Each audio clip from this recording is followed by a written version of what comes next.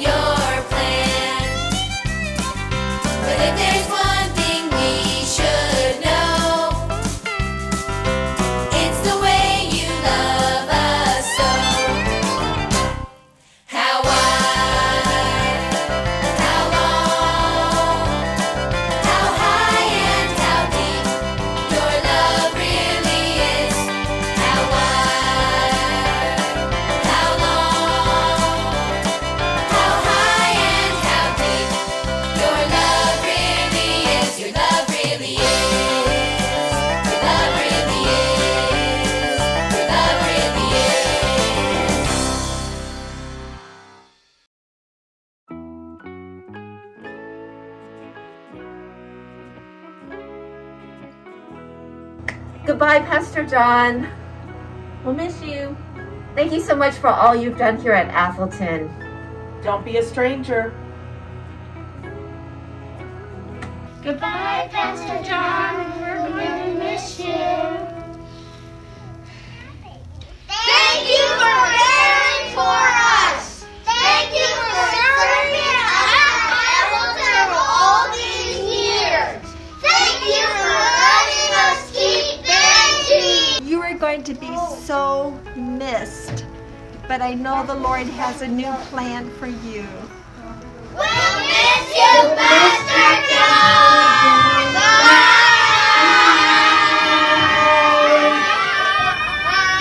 Miss you, Pastor John. Thank you for remembering everyone's names. Hi, Pastor John. We just want to say that we enjoyed your time here with Atholton. We did a lot of fun things, but moreover, we enjoyed your friendship. From basketball to volleyball to even climbing together. So I would like to end this with simply 2 words. Play pen. Play pen. All right. Bye. Bye, Pastor John. You've enriched our lives. Thank you. We will miss you, Pastor John. Thank you for being a caring person. We are glad we get to keep Sophia. We will miss you. God bless you, Pastor John.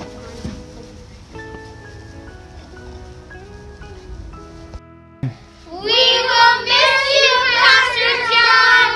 May God bless you. John, I have truly been blessed that you have not allowed the glass doors between your office and mine stand in the way of many good conversations and many shared ministry experiences over the last 5 years. God bless. On behalf of the 6th grade class, we just wanted you to know how much we love you. We are going to miss you. We're going to miss seeing your smile in the hallways every day and the different greetings that you give us.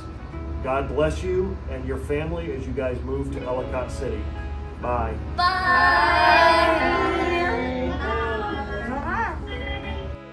We love you,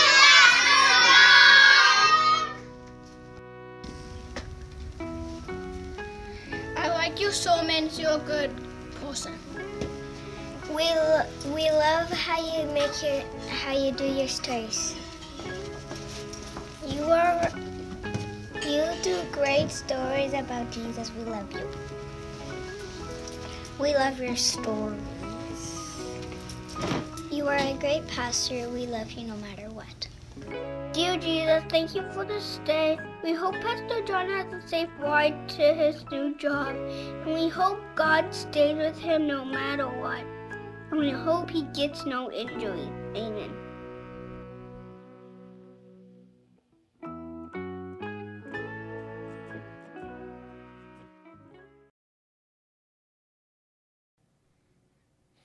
We invite you to sing with us the song, I Love You, Lord. I love you, Lord, and I lift my eyes to worship you, oh my soul, rejoice. Take joy, my King, in what you hear. May it be a sweet, sweet sound in your ear. I love you, Lord, and I lift my voice to worship you, oh my soul, rejoice. Take joy, my King, in what you hear. May it be a sweet, sweet sound in your ear.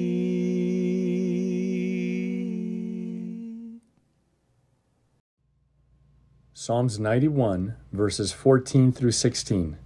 Please join in to read together. The Lord says, I will rescue those who love me. I will protect those who trust in my name. When they call on me, I will answer. I will be with them in trouble. I will rescue and honor them. I will reward them with a long life and give them my salvation. Mrs. Reynolds, we are so glad that you get to join us for one last chapel period here today. May God richly bless you. Thank you. Thank you. Thank you. I am glad to be here, and I'm sorry it's the end of the week. I brought my knife along with me today because I need it for my apple. So I'm going to cut my apple open, and I'm going to look inside. Oh, something's falling out already. What's that? Yeah, it's a little seed. And if I keep cutting my apple, oh, there goes another one. I'm going to find more seeds. Can I count how many seeds are in my apple? Sure. I could dig around in here and, oh, there goes some more. Well, so far I have 4. No, oh, there's another one right in there. Yeah. I could count all the apples. Oh, I have only 1 apple. I could count all the seeds in my apple. Can I count how many apples are in my seeds? A young couple by the name of David and Savea went to Africa from the country of Sweden. They joined up with another young couple, the Ericsons, and they went to the country of the Congo. The Belgian Congo is considered the heart of Africa. Now, when they got there at the mission station, they were all living at the mission station, and the Floods and the Ericsons said, we don't want to just live at the mission station. We want to go out. We want to go to the villages and touch and reach the people there. So, this was 1921. Africa, believe me, was not very developed in 1921, 100 years ago. But they had to hack their way in places, make a road to get to the village. They came to one, and in this village, the chief said, you're not going to come here. Now, he had not ever seen white people. And he said, if I bring you into my village, our gods may be quite angry with us, so you may not enter our village. They went to another village, and again, the same thing. But they decided they weren't going to leave. So they went up on the side of the mountain, and the four of them hacked out an area in the jungle, for the Congo is a very jungly area, and they made mud huts. The people stayed far away from them, but you can believe they were watching everything the Floods and the Ericsons did. Well, they made a garden. The village allowed one little boy, a small child, only 5 years of age, to come to their little huts 2 or 3 times a week. They brought eggs, the little boy brought to them eggs and chickens to sell to them.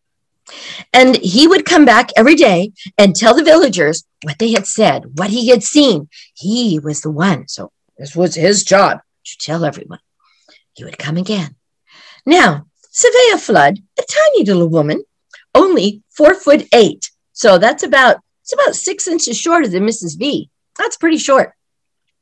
She thought to herself, if this is the only African I'm going to get to see, then I'm going to preach to him. I'm going to tell him the stories of Jesus, because I came to the Congo to tell about Jesus. So every time this little 5-year-old boy came, she would tell him something new about Jesus. And that little boy would go back to the village, and he would tell the villagers what he had learned. He did not always get a very good reception. And so pretty soon, that woman, Miss Savea, would tell him those things, and he would keep them in his heart, but he never forgot. Now, something else you need to know about the jungles of Africa is they have lots of mosquitoes. And from personal testimony, I can tell you those mosquito bites can leave giant welts on your skin. Luckily, where I lived in Zimbabwe, we did not have malaria. But in the Congo in 1921, there was lots of malaria. And all 4 of those missionaries got malaria, not one time, not 2, but several times.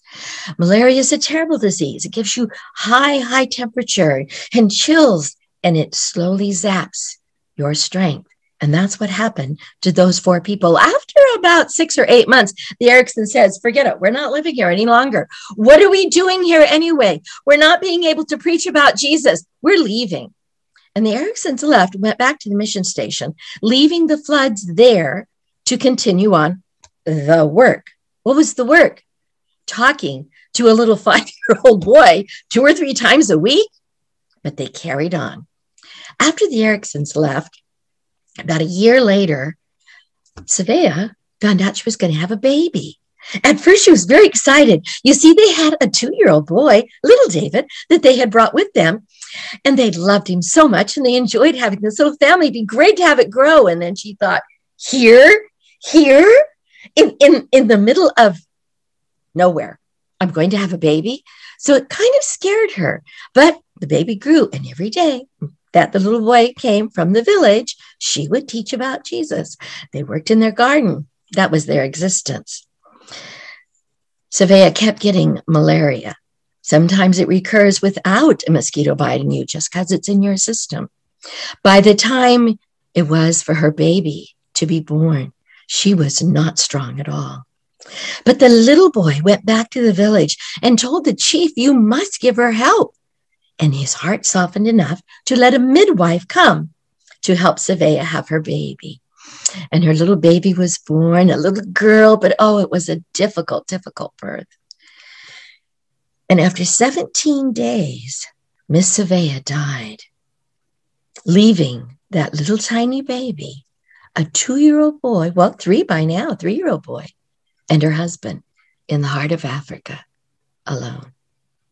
And something snapped inside the brain of David Flood. What has God done to me? He thought. He packed up what little bit he could carry. He did go to the village, not allowed inside, but he asked for some helpers. 2 or 3 men came. To one of them, he gave the baby. "You carry this baby." To another one, he said, "You help this boy. I'm leaving." And they guided him back to the mission station. When he got to the mission station, he found the Ericksons. He took the baby and he gave it to Mrs. Erickson, and he snarled, "I'm leaving this continent. God has ruined my life. I can't care for a baby. You care for her. I will take my son." And he left. Went to the nearest port, sailed to Sweden. He was done. The Ericksons suddenly had a baby. Well, they cared for that baby as best they could. They loved that baby as best they could. But in 8 months' time, the story is that the local people poisoned them and they died. Here was the baby at the mission station. There was another couple, an American couple. "We'll take the baby. We don't have any children." And so the Berg family took this little baby, Anna. What a lovely baby she was. But they said, "We want to give her an American name." And they gave her the name Aggie. I like Anna better, but her name was Aggie. Aggie lived there with them at the mission station for 3 more years. In fact, they traveled to some other places. She got to live in different places, but by the time she was 3 and they left, she didn't remember a whole lot after many years. They went back to America on furlough, and they were going to stay for just 1 year. In those days, you got to stay for a year to see your family and go to school and then go back to your mission station. But when it was time, Mr. and Mrs. Berg said, "Wait a minute. We don't have any legal papers that say this baby belongs to us. Suppose we go over there, or we start to go over there, and people start asking questions. Could they take our baby away? No. We don't want to risk that." So they decided they would stay in America. So Aggie, who had been born in Africa, was now raised in South Dakota. And as she was being raised, her mom and dad would tell her every now and again about her family back in, well, where was her family? Her mother was buried in the Congo, but what happened to her father? Her mother helped her write letters. They sent them to Sweden, trying to find her dad. But all those letters were either sent back or lost. She never did find her father. And she knew that she loved the Bergs. They were wonderful parents, but she really wished she could find her real daddy. She really wished she could hear more stories about her mama. And am I American? Am I Swedish? Am I African? She would sometimes ask herself. She grew up. She went to a Bible college, and at the Bible college, she met the man of her dreams, Dewey. So Aggie and Dewey got married, and he was a pastor teacher. They had a little boy, they had a little girl, but always in the back of her mind, I wish I could find my real dad. And so every once in a while, she'd write another letter, send it off to Sweden, trying to find her dad. Either it would come back or it would be lost. Nothing. Well, her pastor husband got to be a really good teacher and very well known. And they asked him to move to Seattle, Washington. Oh, she loved Seattle. It was so beautiful, so green. She really liked it out there. However, she discovered that there were a lot of Scandinavian people. Now, you upper graders know Scandinavian people are from Sweden, Norway, Finland. Yeah, right. That's called Scandinavia. And she liked that because there were many people with blonde hair and blue eyes, such as she had.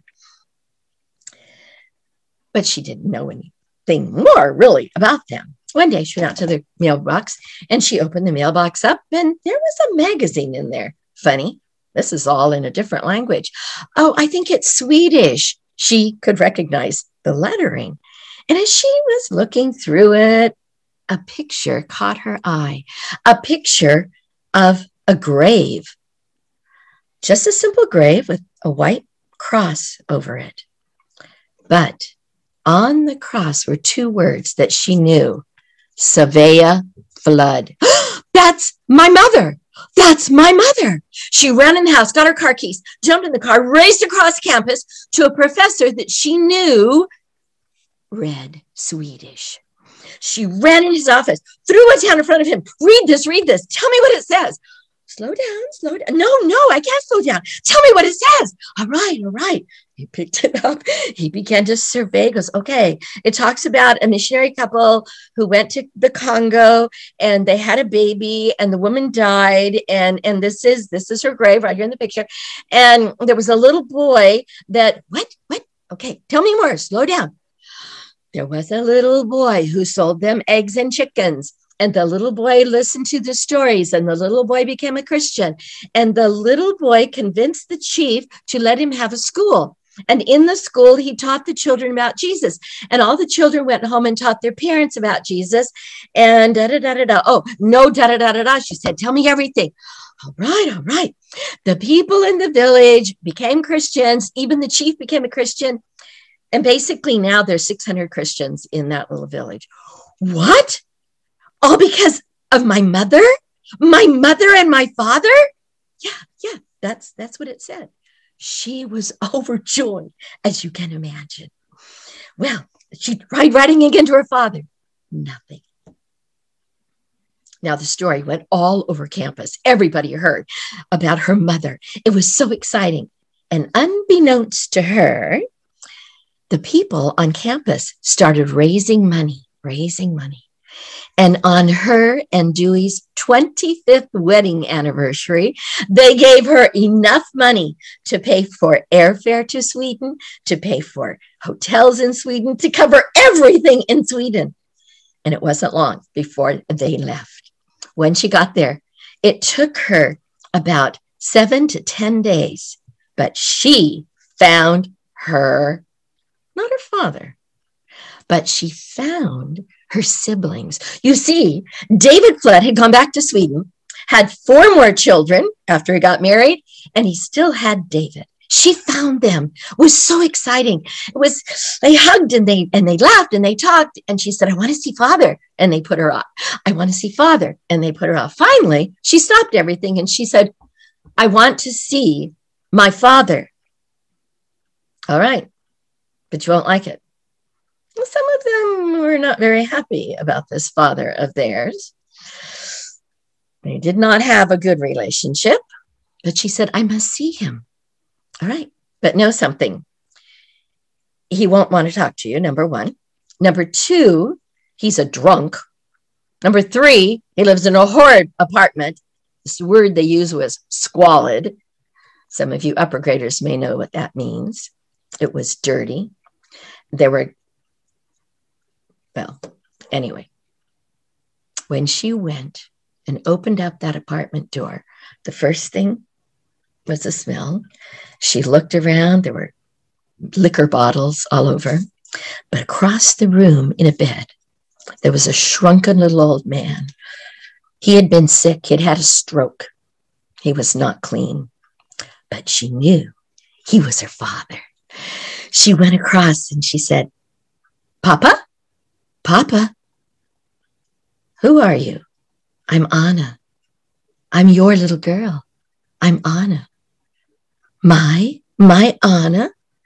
Yes, Papa. She knelt down next to him, and he began to cry. And he said, I didn't mean to give you away. I really didn't mean to give you away. She put her arms around him and she held him to her. She didn't care what he smelled like. She didn't care how dirty he was. He was her Papa. And she hugged him. Oh, Papa, I'm so sorry, he told her. I'm so sorry. No, Papa, it's okay. God took care of me. The tears stopped. He stiffened and he turned himself away from her, facing the wall. Anna leaned in, and as she stroked his cheek, she said, Papa, I have a story for you. Now listen to it, because it's a true story. It's a story of a man and a woman who went to the Congo, who loved Jesus, who told a little boy, and that little boy loved Jesus too. And when Mama, that's who the story's about, Papa, because you know, when Mama died, that little boy kept the stories of Jesus in his heart. And as he grew up, he told everybody, and Papa, there are 600 people who love Jesus because you and Mama went to Africa. Oh, Papa, Jesus doesn't hate you. God didn't ruin your life. Yes, he did. God did this to me. No, Papa. God loves you. And God wants you to come back to him. He turned to her and he looked at her face. He could hardly believe it.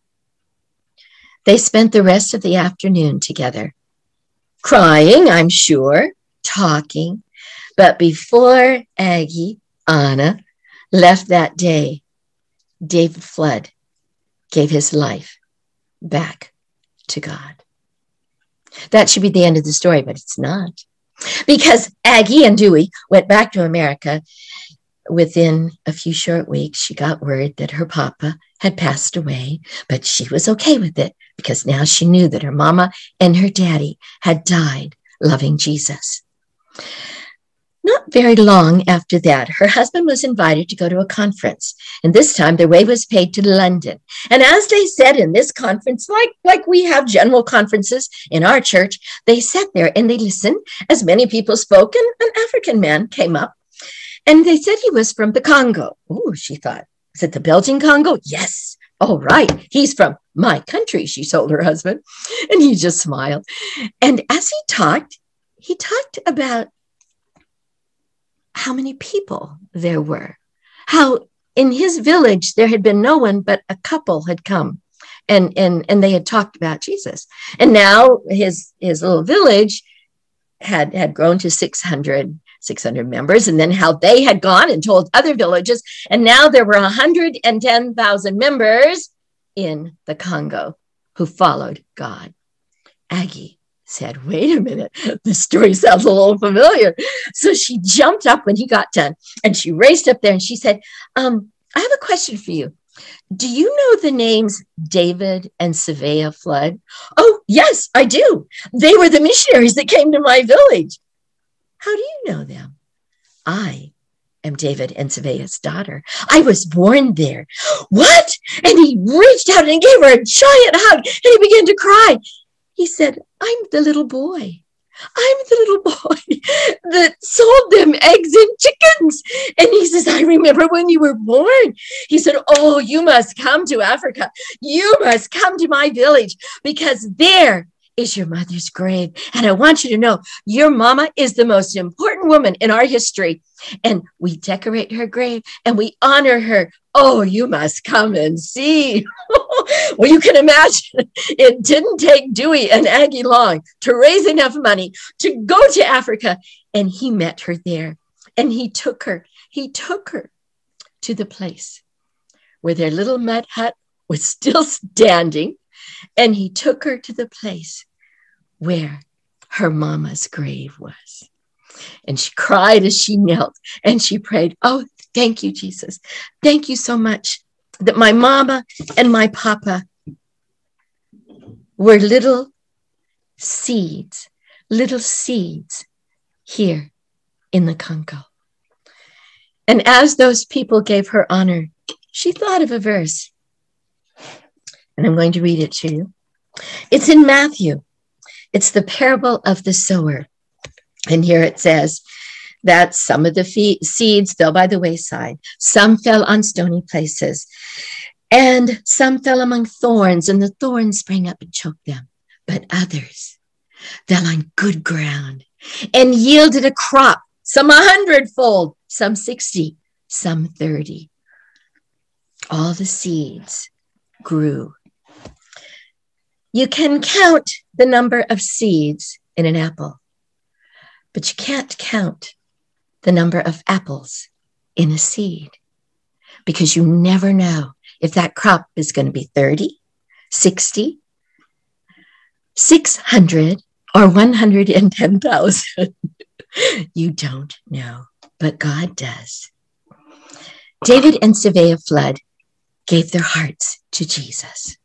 They were overwhelmed with his love. They left the comfort of their home to go to the wilds of Africa. Not an easy choice. There they suffered from many things. And Savea gave her life. Because he has set his love upon me, therefore I will deliver him. They were delivered from many things, were they not, in the Ericksons? I will set him on high. I will honor him because he has known my name. Was Savea Flood honored? Oh my, yes. I will be with him in trouble. Was Jesus with them through their troubles?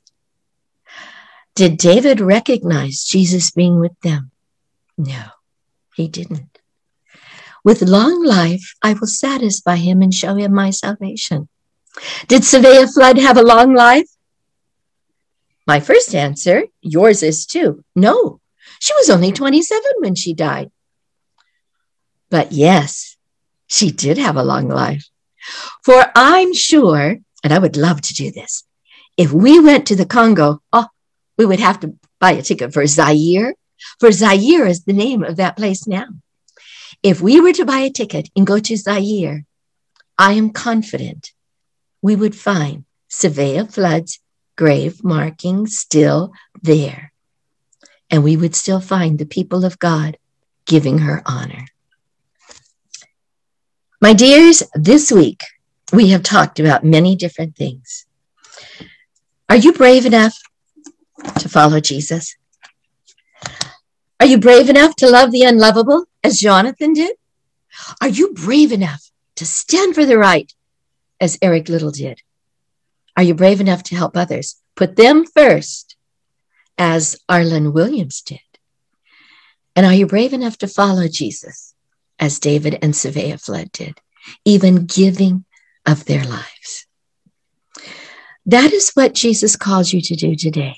To have the greatest joy in your life you could ever have, to put Jesus Christ as number one in your life. It is the greatest honor for us to give ourselves to Jesus. And all along through our lives, Jesus has been guiding us. Some of us were born in not very good circumstances. Some of us had people in our lives that didn't always take good care of us. But Jesus was always there. And he's been leading you every step of the way to where you are now. And many of you, as you look back in life, you could find times when, yeah, Jesus really did take care of me. Jesus really was speaking to me. And today he's speaking to you again. He says, I want you. I want all of you, not just part of your heart. I want your whole heart and mind and soul. So today, in your rooms, your teachers have these cards. It's called the Atholton Decision Card. And if your teacher hasn't handed them out yet, they're going to right now. And as you look at those cards, I want you to think, this card is Jesus talking to me. This is Jesus saying, I want you to be brave. Oh, brave in Jesus. It's not me being brave. It's Jesus giving me courage. It's Jesus giving me bravery. It wasn't Eric Little all by himself. It was Jesus in Eric Little. It was God in Jonathan. It was the love of God the Spirit of the Holy Spirit in David and Savea Flood and Arlen Williams. The choice to be brave in Jesus is given from Jesus. The courage to make that choice is given in Jesus. I choose to make choices every day that are brave in Jesus. If I had this card, and I have a copy of it right here in front of me, I would mark that. I choose to be brave in Jesus every day. And those choices are from Jesus' bravery. I want to be brave in Jesus by preparing for baptism. Baptism, giving myself totally to God and letting other people know that. Maybe I've already been baptized, and I have, but I want to pray for my friends that they will make that decision. I want to help God by helping others to be brave. It's not easy always to be brave. Sometimes we need to link arms, link hands, and say, yes, we can do this together in Christ. That joy we have in Jesus, Jesus first, others second. Well, you're my other. Let me work with you. I can help you to be brave. And I'm looking for service opportunities. ASAP. That means as soon as possible, I want to do something to help others. So I pray that as you hold this decision card and as you mark your choices, you'll be honest with Jesus. You'll let him work in your heart, in your mind, and your life to be brave in Christ. Oh, you're going to make mistakes. Yeah, I've made mistakes already this week. Day number 1, I made mistakes, even in talking to you. But that's okay, because Jesus takes those mistakes and he covers them with his blood. You remember that red from the very first day? Yeah, that's the blood of Jesus. And he says, forgiven, forgiven, forgiven. And now he looks at you and he says, I don't see you. I see Jesus in you. Every day, Jesus in you. I want to pray with you right now. So let's bow our heads. I see some still walking around. I'll wait a moment. As you find a place to settle, let's bow our heads. Let's talk to the Lord. Dear Father in heaven, this week we have talked about being brave in Jesus. We have talked about loving others. We have talked about your love for us.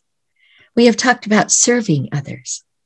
We have talked about standing for the right, because that's standing for you. And Father, today these young people have held this card in their hands. They're making choices.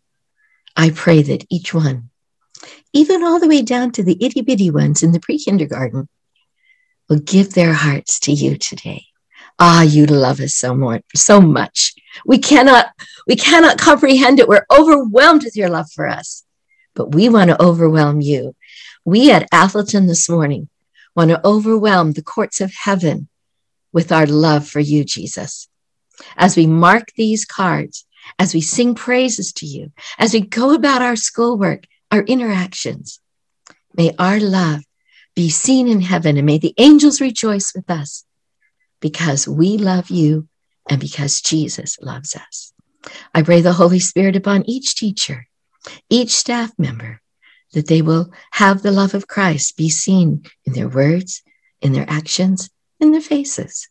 And I pray for each child that together we may serve you and honor you as you have honored us. And may we meet together in heaven very, very soon. We know we can pray this way boldly because of what Jesus has done for us and what Jesus will continue to do for us because of his great name, his great glory. God the Father, we honor you today. Amen.